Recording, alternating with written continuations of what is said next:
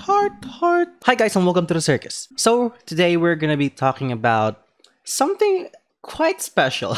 We're gonna be talking about Baromagnes for the flicking. I don't know how many times I've talked about this deck now.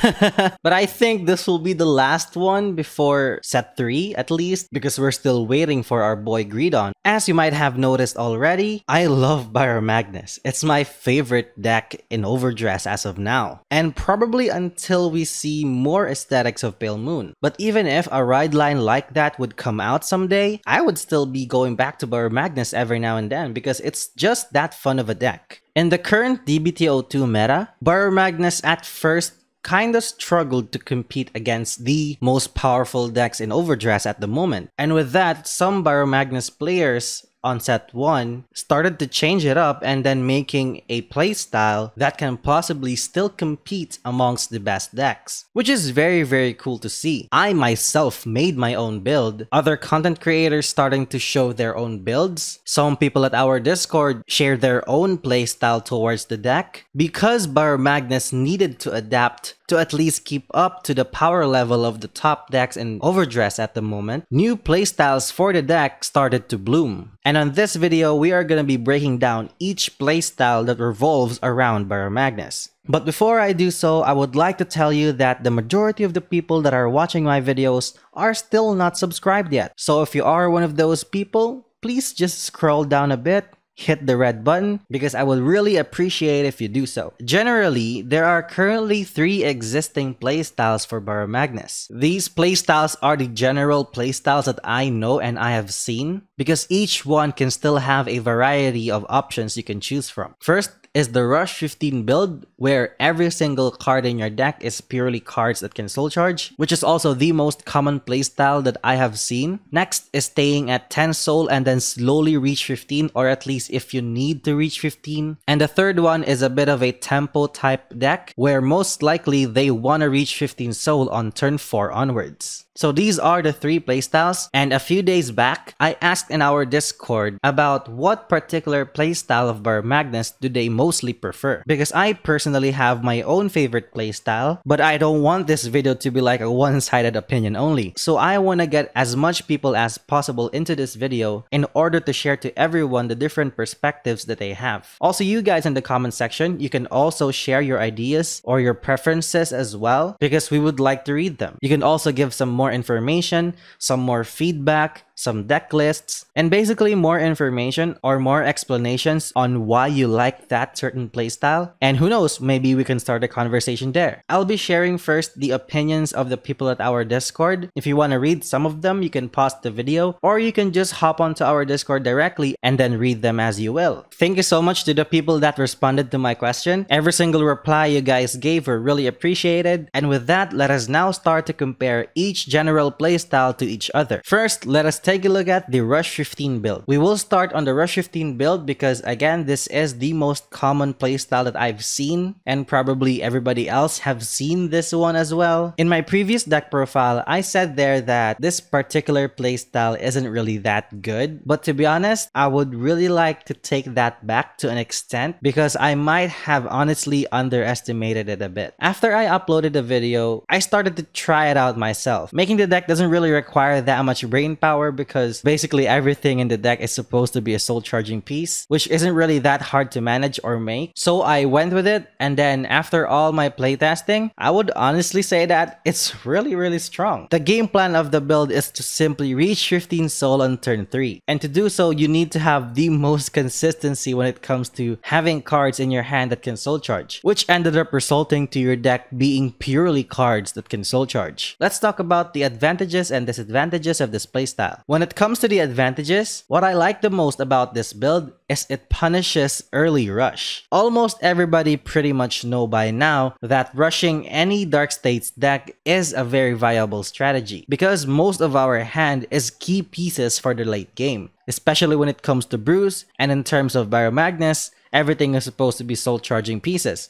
so those cards cannot guard normally, which opens the deck to a very vulnerable state. However, unlike Bruce that most likely will have a vanilla turn 3, Baromagnes that rushes 15 soul easily punishes a player that commits a lot of cards on the board just to rush you. Which also leads to the second advantage that I found out, which it ruins the opponent's tempo very easily. Because you clear their board on turn 3, your opponent's tempo just easily shuts down, except against some certain matchups that can easily flood their board out of nowhere, like for example the Holstoy Nation. But besides from that, if your opponent actually commits a lot of cards early just to rush you, and then you clear their board, most likely their hand size isn't really that good enough to come back from that loss, which will ruin their tempo starting on your turn 3. With that in mind, another advantage that I found out is that Baromagnes that rushes 15 soul on turn 3 has the strongest first grade 3 turn in the game by far. There's no doubt about it. First of all, it punishes your opponent on turn 3. It has the most attacks in a turn, which is most likely going to be 5 attacks per turn starting on that point. And from then on, you will always gonna be a threat to your opponent. The next advantage that I found out is that this build is strong both going first and going second, which is very flexible because it's just very simple to play, which is the next advantage that I found out. You don't need to think that much in this deck. The only aim is to soul charge 15 and that's it. If it did that already on turn 3, the next objective is to survive. Which now brings me to the disadvantages of this particular playstyle. The first disadvantage of this game plan, and probably the biggest disadvantage, is that it is extremely vulnerable early, especially going second. Just because everything in your hand needs to be cards that soul charges, and if your opponent knows what kind of playstyle you are playing, you're open to rush like I said before. You're not gonna be able to guard anything,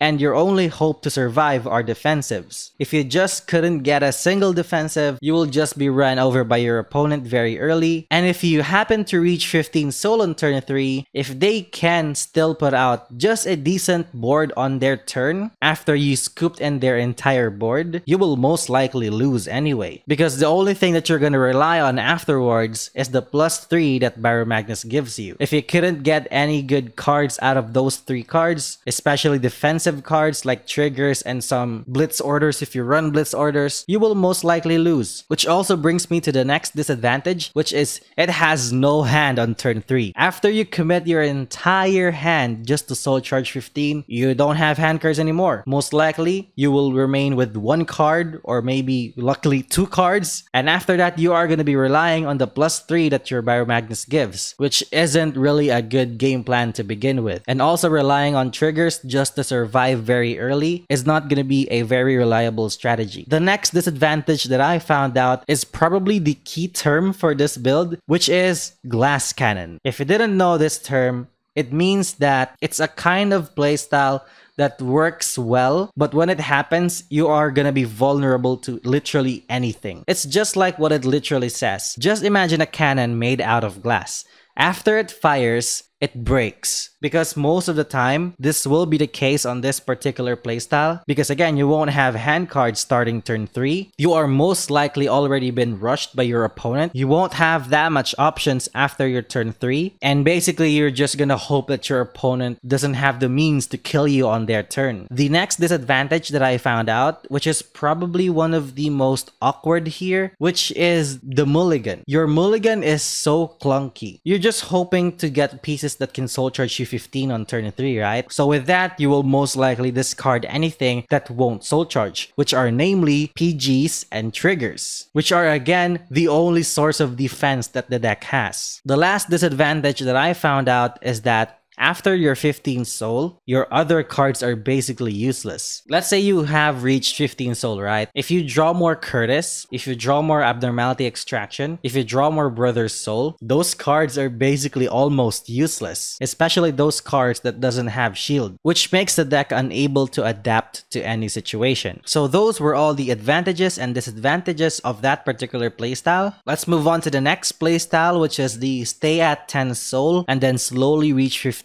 or if you want to reach 15. It's a particular playstyle that I rarely see at the moment. I tried to play it before and I don't know, I was just really adapting to it at first and then I ended up dropping it. I played it a few times and I would say that it's pretty fun because it has more things that it can offer besides from soul charging. So out of my few playtesting, these are the advantages that I found out. First of all, it has lesser soul charging cards needed. You only need to reach 10 soul on turn 3 and then sometimes stick with it throughout the game, or at least by the time you really need to reach that 15 soul. Because after turn 3, you still slowly build up to that 15 soul, which opens up for more utility cards, which is the next advantage. It opens you up to run more cards that you want to try out in the deck, like for example, Cleave Muddler, Freeze Breeze, Javina, Spherical Splasher, and some other cool cards that are released in DBTO2 that haven't had a chance to shine because of the very popular Rush 15 build. Next advantage that I found out is that you can use the Diabolus ride line for this particular playstyle. I made a video about using the Diabolus ride line for Baromagnes. If you want to check it out, I'll leave it in the description for you guys to see. And basically, since this deck doesn't really need to reach 15 soul that soon, you can afford to run the Diabolus ride line in order to have a plus on turn 2 while still keeping a pretty decent soul. Next advantage that I found out is that it has a lot of plus. If you run Freeze Breeze can help you plus a lot of cards because you still keep on pressuring on top of the +1 that Baromagnes gives you on 10 soul. Basically, this deck is where Freeze Breeze really capitalizes because she stays on the board very frequently. It's also a deck that is pretty simple to play as well, but at least not as simple as the Rush 15 build because again, you can run a lot more utility cards that adds a new level of depth to the deck. Even though this deck is actually really fun and very good, there are still some disadvantages in this particular playstyle, which makes it somewhat not that good. First disadvantage is that this is the slowest type of playstyle in Baromagnes because you won't reach 15 soul that soon. You are only relying on your 3 swings and nothing more than that, at least before you actually reach 15, which loses a lot of pressure to your opponent. The deck is pretty similar to the power level of Phantom Blaster Dragon, except that PBD has Retire and Baromagnes doesn't, but at least Baromagnes can run the Battledore units like Shimune and Javina, which is still pressure. The last disadvantage of this deck is that it is more CB oriented. It relies more on CB and you will have less opportunity to countercharge because you don't aim to reach 15 soul on turn 4 onwards, which makes every single engraver that you put in the soul become useless afterwards. So most likely Cleave Muddler will be played here more often just to have more countercharge every turn, but with the cost of discarding a card. So this is the breakdown of the second playstyle that I found out. And next, let us move on to the last playstyle, which in particular is one of my favorites, and probably even my favorite out of all, which is the tempo approach or reach 15 soul on turn 4. This is the playstyle that I went with on my previous deck profile, which is the tempo type approach or reach 15 soul at least on turn 4. When it comes to the advantages, the first advantage is a flexible mulligan. Because you don't need to reach 15 soul ASAP, you can just have 2 cards in your hand that can soul charge 2 and you're set to 10 soul on turn 3. And those 3 remaining cards in your hand can be anything that can help you survive the early game or at least some utility cards that you can use. Another advantage is that it has a very adaptive 15 soul turn. Each 15 soul skill that you will use will vary depending on the situation. I explained a lot of this in the game flow part of my deck profile, so if you want to watch that as well, please do so. Basically, in that list of mine, I ran Napier, which is the 10k shield if you have 5 or more soul, which is very easily met in Baromagnes. With her in the soul, along with some other cards, the call for my 15 soul is very flexible. Like if I need more shield to survive next turn, call out Napier. If I want to push, I can just call Greed 3s or Sonicers. If I want to countercharge, I can call down Selfish Engravers instead. And still a lot more things that you can work around depending again on the situation, which is very cool to work with. It's the only playstyle here that has this advantage because as we see, this particular playstyle lies between the Stick to 10 Soul and the Rush 15. The next advantage that I found out is that it has a very stable hand size. With this particular playstyle, your hand size will be sticking with 5 to 7 cards most of the time, which is a very cool number to work with at the very least. It's not like a 10 card hand like other decks can do, but it's certainly better than just having 3 cards at the end of a turn. The next advantage is that this deck can adapt to the meta very effectively. In this build, you can run tech cards. So with that in mind, some slots in your deck can vary depending on the meta. If we got more supports for Baromagnes on set 3 onwards, that can still make Baromagnes compete in the meta by that time. You can easily tech those cards in your deck because you still have some slots in your deck that are very flexible. Last advantage that I found out is that